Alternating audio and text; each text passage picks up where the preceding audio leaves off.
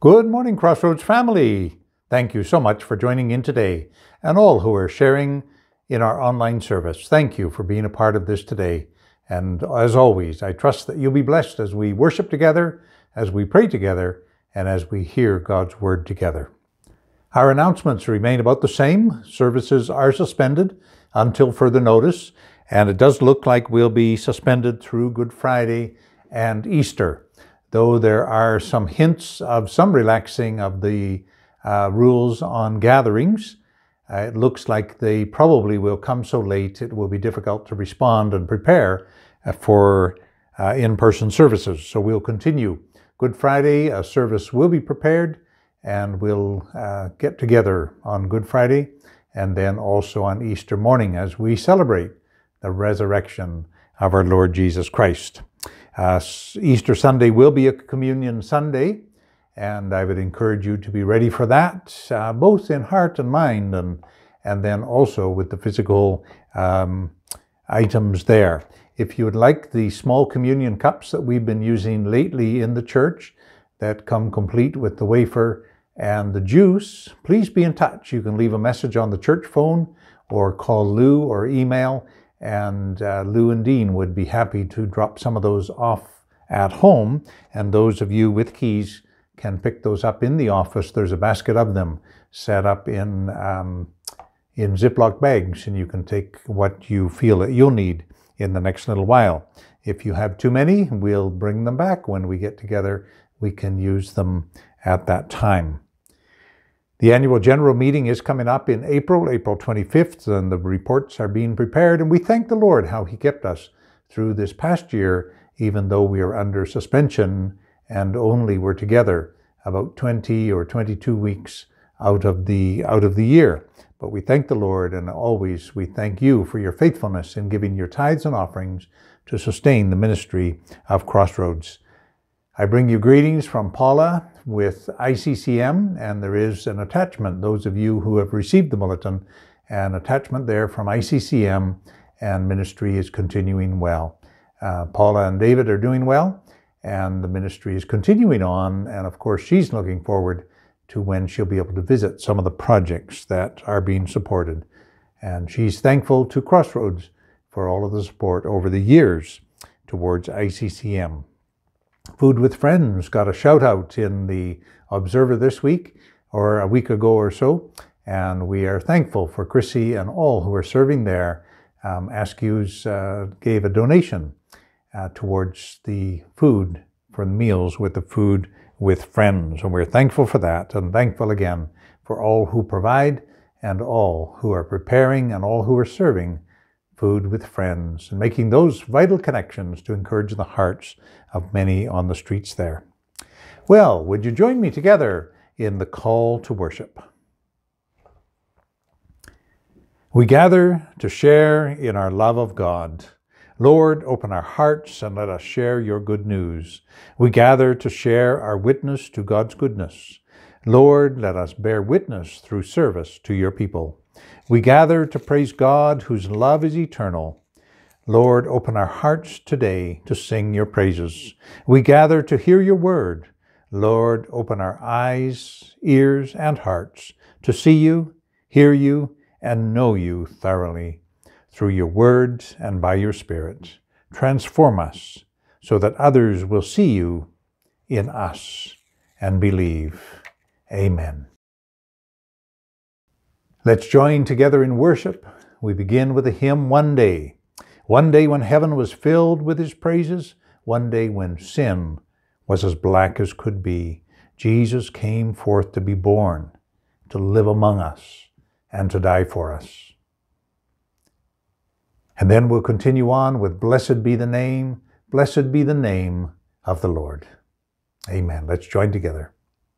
One day when heaven was filled with his praises, one day when sin was as black as could be, Jesus came forth to be born of a virgin, dwelt among men, by example is he, living he loved me, dying he saved me, buried he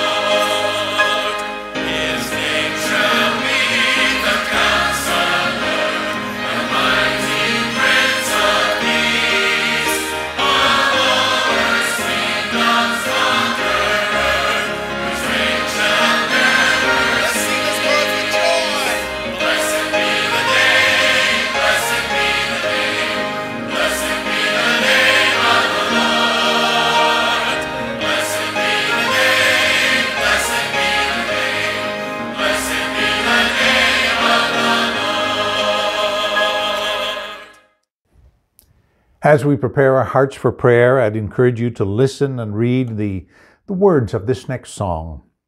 You can hum along and sing along as you're able and comfortable. But the song, its message, my troubled soul, why so weighed down? You are not made to bear this heavy load. Cast all your burden upon the Lord. Jesus cares. He cares for you. Your worrying won't help you make it through. Cast your burdens on the Lord and praise that mighty name of Jesus. Praise the Lord, the lifter of my head. Praise the rock of my salvation. All my days are in his faithful hands. It's difficult not to worry. And it is so much easier to say don't worry to someone when we don't have the worries and the concerns that they have. But again, we ask ourselves, my anxious heart, why so upset? When trials come, how you so easily forget to cast your burdens upon the Lord. And today we have so many burdens that we want to bring to the Lord for ourselves, for others, for today, and for the future. And we're not fatalistic, but we put our trust in our Father, trust in his faithfulness, trusting ourselves to his care and to his strong hands, his faithful hands.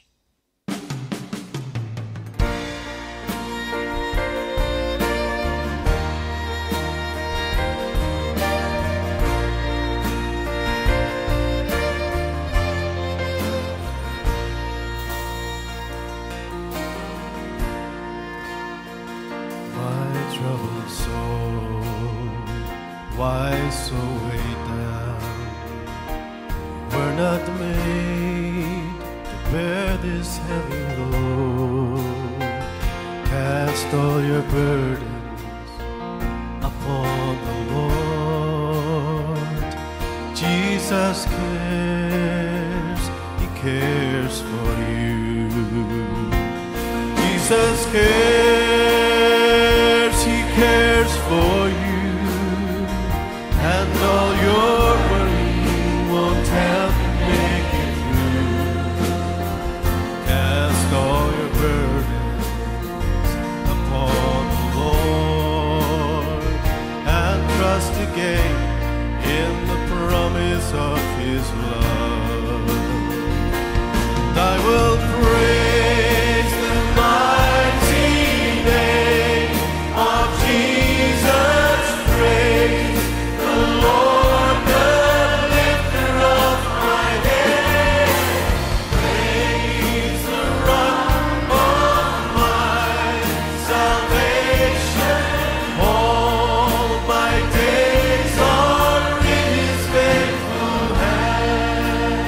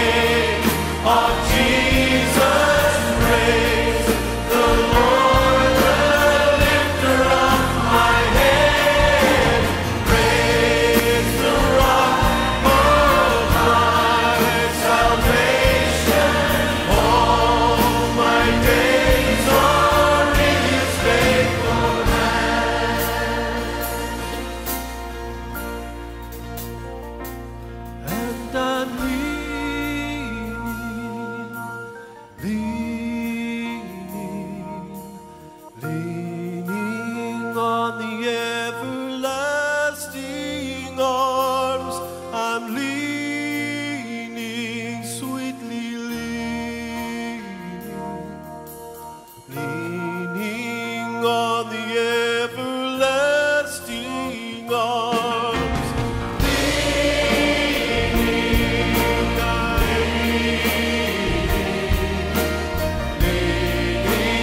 on the everlasting arms. I'm leaning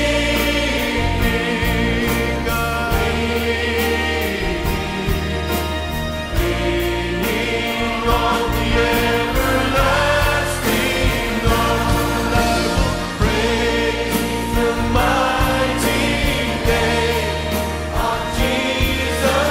Praise the Lord, the lifter of my head. Praise the rock of my salvation. All my days are in His faithful hand. I will praise the mighty name of Jesus. Praise the Lord, the lifter of my head. Praise the rock of my salvation. All my days are in His faithful hand. All my days are in His faithful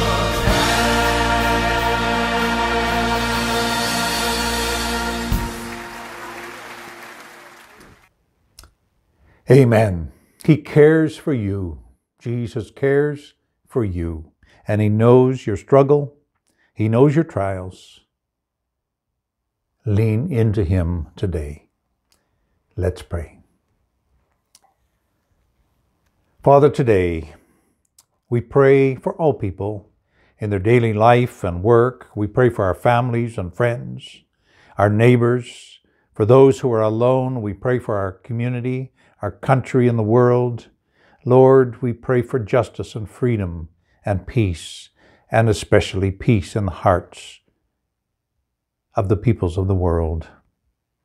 Lord, we pray for those who are in danger today, for those who are in sorrow, those who are in any kind of trouble. And Lord, we cry out to you for those who are sick. Lord, there are those ones today that are suffering with cancer, heart issues. Lord, others who are looking on and giving care. And we pray, O God, for your presence, your grace, O Lord. And today we cast all our cares on you. And Lord, we've called out to you over days, over weeks, over months, and over years for some of these same issues. And Lord, today just help us to cast that care on you as we call out the names of each one of these ones. O God, come and do your work. Today, Lord, we pray for Bob and Vi, and we pray that you would just continue to sustain them and bring healing and strength, O God, and grace in the midst of trials. Bless them, O God. Bless their home and make them a blessing to many. And Lord, we continue to pray, and we pray for peace and unity within your church and for all who proclaim the gospel and all who are seeking truth, O God. Work in their hearts. We think of First United right here in our community and for their minister, Jenny. And Lord, we pray your blessing upon her as she leads and as she serves, O God. And as she's preparing for sabbatical, O God, bless her, Lord. During this time, let it be a time of refreshing, that she'll come back renewed and strengthened to serve you and to serve your people. And we think of the leadership in place as she takes this break, O God, and we pray that you would just use each of them again to continue to sustain and serve and encourage and strengthen your people. We pray for our Bishop Cliff and the national leadership team and all of our pastors and ministers, leaders, and congregations across the country. Again, be their portion, be close, and bless and minister, we pray. We thank you, Lord, for the many blessings of this life. And we just exalt you, O King of heaven, and we praise your name forevermore. In this Lent season, O God, we pray to you for forgiveness of our sins. Have mercy upon us. In your compassion, forgive us. the sins that are known and the sins that are unknown, the things done and the things left undone. Lord, uphold us by your Spirit, that we may live and serve you in newness of life, to honor and glorify your name through Jesus Christ our Lord. Gracious God, you have heard the prayers of your faithful people, and you know the needs even before we ask. And you know our ignorance in asking. Grant our requests as may be best for us. This we ask in the name of your Son, our Lord Jesus Christ. Amen. Amen. Thank you, Lord, for saving my soul. Thank you, Lord, for making me whole. And thank you, Lord, for giving to me thy great salvation, so rich and so free.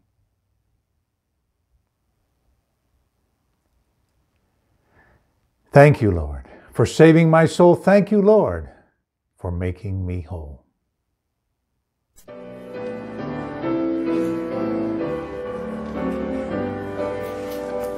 Thank you, Lord, for saving my soul.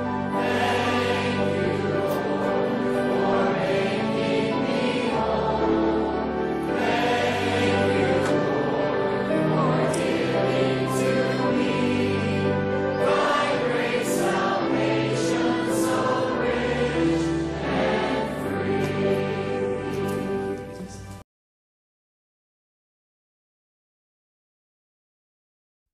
Now among those who went up to worship at the feast were some Greeks. So these came to Philip, who was from Bethsaida in Galilee, and asked him, "Sir, we wish to see Jesus." Philip went and told Andrew. Andrew and Philip went and told Jesus. And Jesus answered them, "The hour has come for the Son of Man to be glorified. Truly, truly, I say to you, unless a grain of wheat falls into the earth and dies, it remains alone. But if it dies, it bears much fruit. Whoever loves his life loses it, and whoever hates his life in this world will keep it for eternal life. If anyone serves me, he must follow me, and where I am, there will my servant be also. If anyone serves me, the Father will honor him. Now is my soul troubled, and what shall I say? Father, save me from this hour? But for this purpose I have come to this hour. Father, glorify your name." Then a voice came from heaven, "I have glorified it, and I will glorify it again." The crowd that stood there and heard it said that it had thundered. Others said, "An angel has spoken to him." Jesus answered, "This voice has come for your sake, not mine. Now is the judgment of this world. Now will the ruler of this world be cast out. And I, when I am lifted up from the earth, will draw all people to myself."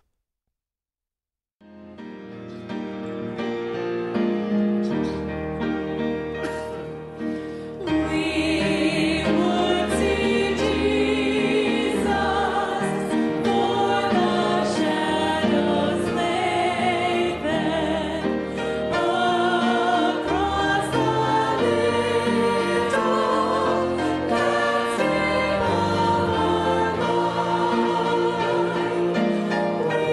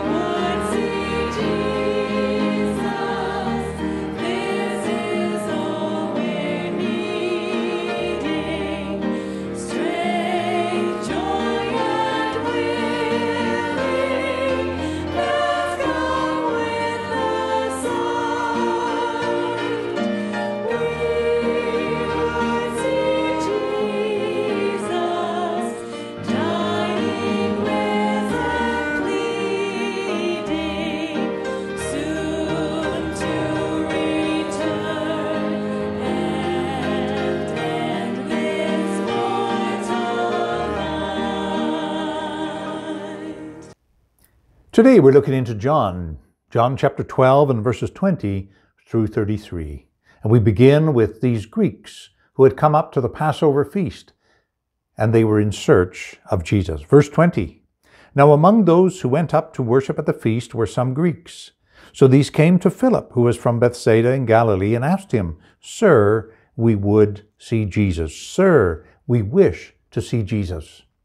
It would seem that they came to see Jesus, but not just to see him, not to just physically see him passing by or see him in the crowd. They wanted to see him and talk with him and wanted to understand a little bit more about him. They were likely Gentile proselytes who had come to worship at this feast. They'd come for Passover. They would have been stuck in the court of the Gentiles at the temple because they were foreigners, they were Greeks, they were Gentiles, and they couldn't enter in. But Jesus himself said, I have come to be a light to the Gentiles. Also, of course, the glory of God's people, Israel. Jesus, when he spoke to the centurion, said, Many will come from the east and the west, and they will take their place with Abraham, Isaac, and Jacob. And as much as Philip might have been surprised that day, it was no surprise to Jesus to see Greeks that were seeking after him. Christ was pleased to welcome them. The Greeks may have been there and seen Jesus as he cleared the temple of the money changers and those that were selling the animals for sacrifice. He may have seen him in his indignation, taking a whip and driving these people out because they were turning the temple into a place of business, a place of commerce, instead of the house of prayer that it was intended to be. And it could be because of these Greeks and others who had come, but yet couldn't hear because of the commotion of the animals, the sellers, and the money changers. But these Greeks came and saw Philip, and somehow they recognized him and knew that he was a disciple. And they said, we want to see Jesus. We want to understand more. And it would appear that they came with a hunger, a searching, hearts that were seeking after God, that were turned to the spiritual things. They came looking for Jesus. They wanted to be introduced. They wanted to understand him. They wanted to understand his mission. Not just to hear the stories and not just to be near the excitement, but they wanted to understand who really he was. They'd seen enough and heard enough that they wanted to know more. And they came and they said to Philip, we wish to see Jesus. We would see Jesus. And I'm sure it was not an idle curiosity. Today in our selfie culture, we're eager to get a picture with the famous, with the well-known. But this was not idle curiosity. They wanted to know Jesus. Many years ago, I was sitting in a hotel and the manager was a friend of mine, and I had noticed as we had entered, I'd seen the convoy, all of the vehicles now empty, but convoys of military vehicles and limousine. And I knew someone very important was in the hotel. As we walked in, I could see soldiers and police and guards and all of these ones that were keeping this important person safe. The flags on the car revealed it had to be a government official. So when we were seated and the manager came to say hello, I asked him, I said, if you're able to share, would you tell us who's here? He hesitated for a moment and then he said, the vice president is here. And immediately I said, I'd like to meet him. He laughed and I laughed.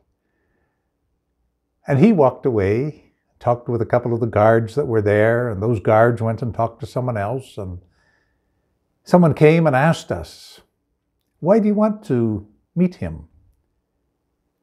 And I said, well, we pray for him regularly.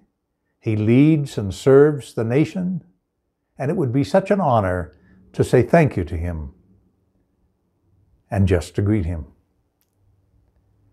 They smiled and walked away and said, we'll see what we can do. After a few minutes, one of the entourage came and said, the vice president is ready to meet you.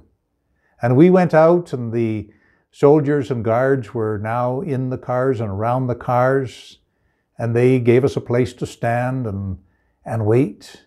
And a few minutes later, the Vice President appeared.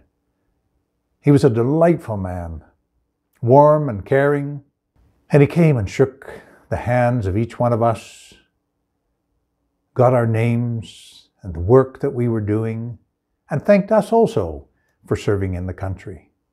It was a great honor and it was a great privilege. Our meeting was short, but it was meaningful. We had known him through the news, and now we'd had a chance to say hello and to say thank you and to hear his thank you to each of us who served in the nation. It was a privilege and it was an honor. But I met him one more time at a pastor's conference.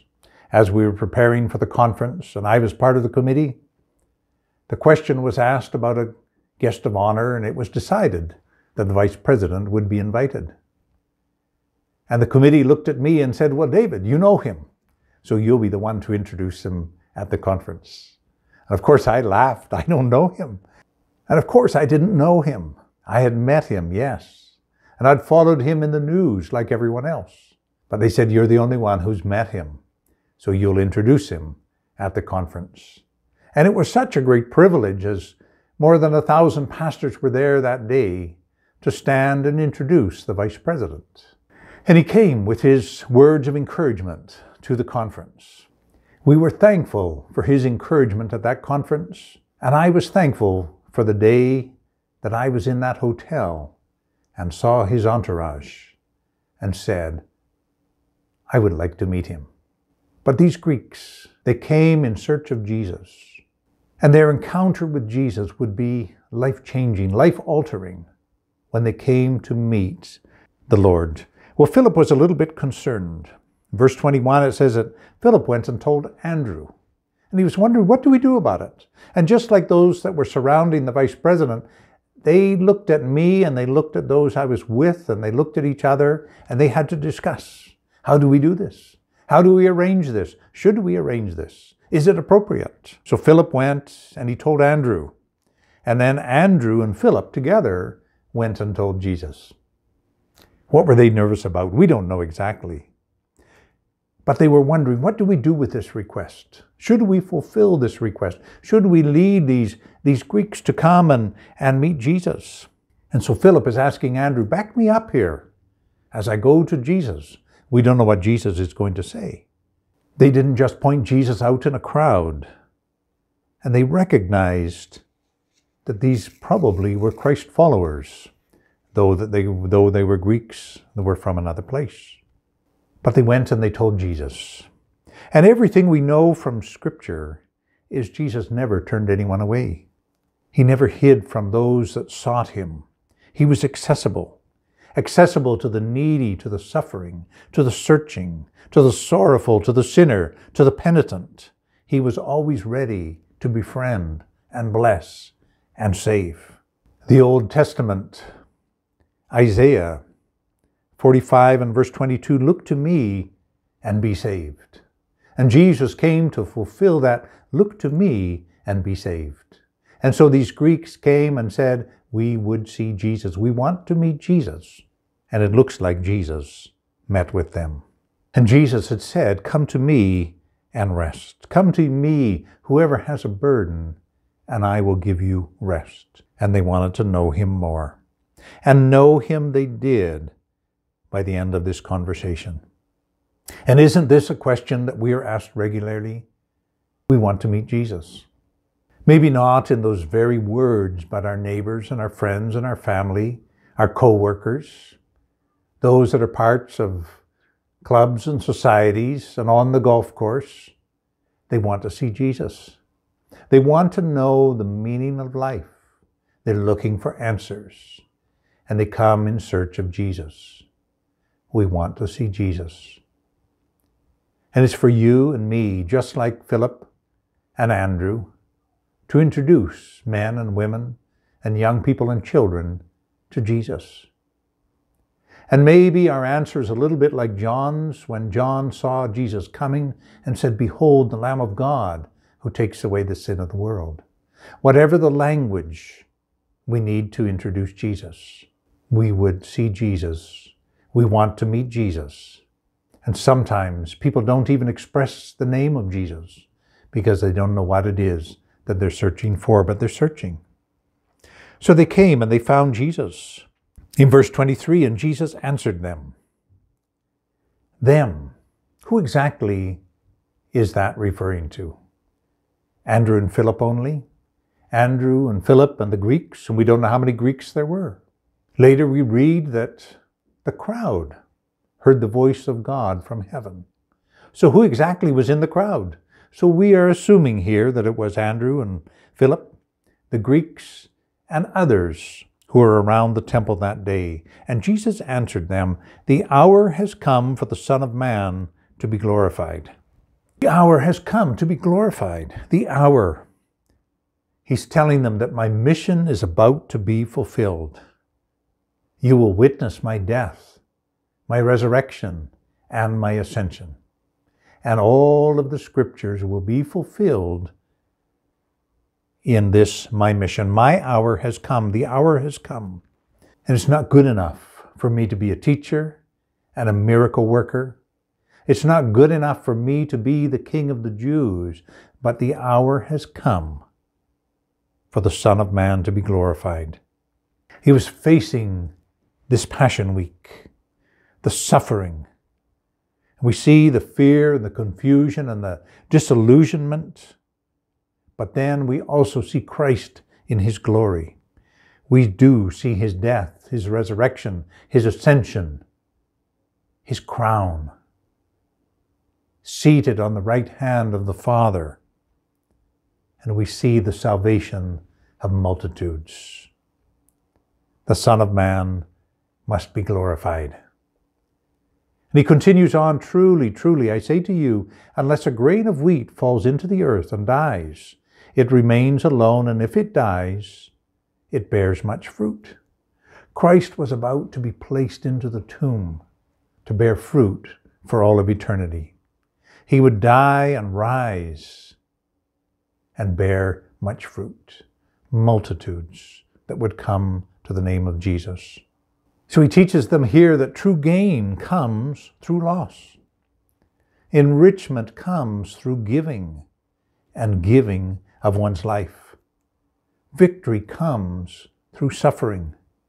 Think about the acorn becoming the oak tree. Much can come from a seed.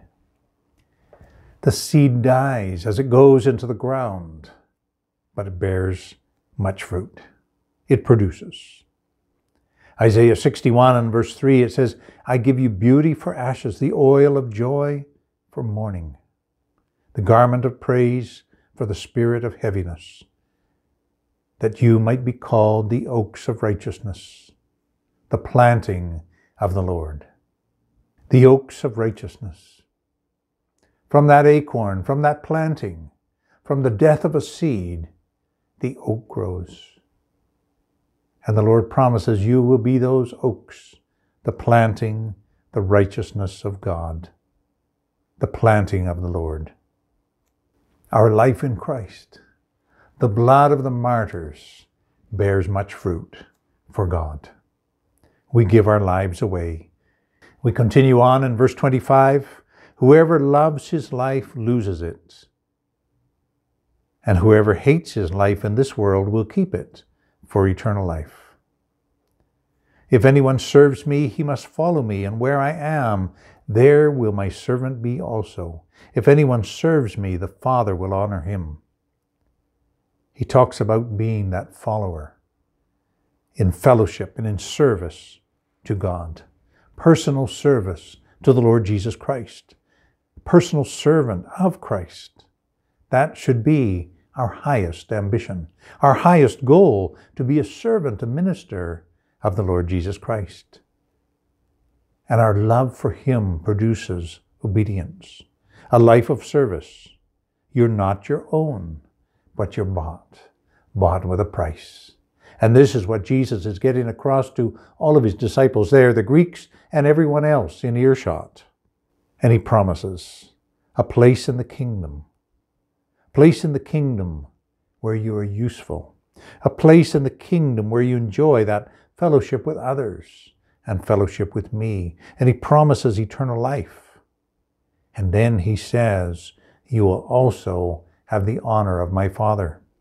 If anyone serves me, the Father will honor him. Do you want the honor of Almighty God? Follow and serve. If anyone serves me, the Father will honor him. He continues on, and now my soul is troubled. And what shall I say? Father, save me from this hour. But for this purpose I have come to this hour. He asks the rhetorical question, should I ask to be saved from this? And as a human, he has this anticipation. He knows the burden of the cross, the opposition, the persecution. He's facing pain and humiliation, sorrow and death. And also, he knows that all those that are close to him, family and his disciples, are also facing that sorrow as they look on his death. It is the hour of suffering, the hour of battle with the enemy, the prince of darkness. And the human side of him says, what shall I say? What shall I say? Lord, take me out of this. Save me. Let this cup pass from me. But then he declares, but for this purpose I have come to this hour. For this purpose was the Son of God manifest to destroy the works of the evil one. He gave his life a ransom for many. So he's very decisive. As he prays, as he cries out, he didn't pray, save me, but instead, as he continued, he says, Father, glorify your name. Glorify your name. He was there, submissive, obedient to the Father, and he wanted to bring glory to his heavenly Father. And a voice came from heaven, I have glorified it, and I will glorify it again. And the crowd that stood there heard it and said that it thundered, and others, an angel has spoken. And obviously, because we have it here recorded, there were others who heard the voice of God. Some mistook the voice of God for thunder. And the voice of an angel, they knew something exciting was happening, but they failed to hear and understand the voice of God. And here was the Lord Jesus Christ. And apart from his own thoughts and his own feelings, his desire was to glorify his Father, to be obedient. And the voice of God was a reminder, a confirmation of the promise of Christ's obedience, his obedience to death that would change human history for all of eternity. That in his death he would conquer sin and even the grave, because he would rise again, bringing new life to mankind. He would rise to the Father in heaven, sitting at the right hand of God on high, crowned King of Kings and Lord of Lords. And on the day of Pentecost that he would send the Holy Spirit, the Comforter, to empower his people, his church on the earth. It was a confirmation of the promise of God's work in believers. It was a promise that the preaching of the gospel, the preaching of the good news, would bring glory to God and mankind to fellowship with him. Jesus answered, this voice has come for your sake, not mine. He knew the Father. He and the Father were one. Now is the judgment of this world. Now will the ruler of this world be cast out. To some, it was the voice of God, those with discernment, with spiritual ears to hear and understand. So for his disciples, for John who recorded these words, for others that were there that heard and understood. But to some it was thunder. It was just noise. It was exciting, but it was just noise. It was thunder. And others who maybe had some spiritual understanding, they said this is something heavenly, must be the voice of angels. But even there, they seemed to think that the angels were muttering or mumbling because they didn't understand what was being said. If they'd heard what was said, they wouldn't say this is the voice of an angel, but this is the voice of God. To them it was indistinguishable, the voice of an angel. So Jesus is confirming that his Father has spoken. And these words, for those that were in the hearing, it was for your sake and not mine, so that you would understand who I am. And he continued on, now is the judgment of this world. The ruler of this world will be cast down. There is going to be a battle, and it's not going to be about swords and armies and chariots, but this is a spiritual battle. And the ruler of this world, the prince of darkness, the devil himself, is going to be cast down, cast out. He's going to be gone. The ruler of darkness will no longer have sway over the hearts of men. The ruler of darkness is about to be defeated. And he continues, and I, when I am lifted up from the earth, will draw all people to myself. And he said this to show what kind of death he was going to die. If I be lifted up on the cross, I will draw all of mankind to myself. All people of all ages, I will draw them to myself. They'll need to look to the cross. He was foretelling the death that he was going to die. And still, for his disciples, it would have been so difficult to see all that was going to transpire in that week, to see him nailed to the cross. But he was telling them, this is how it has to be. That people of all ages, of all races, of all faiths and all backgrounds will need to look to the cross, not to gold or silver or political systems, not to kingdoms, but they'll need to look to the cross. And it's not a polished cross.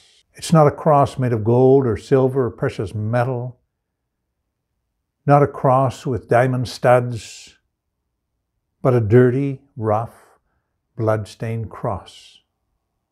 If I be lifted up to the cross, I will draw all men, all people to myself. Mankind will be transformed by it.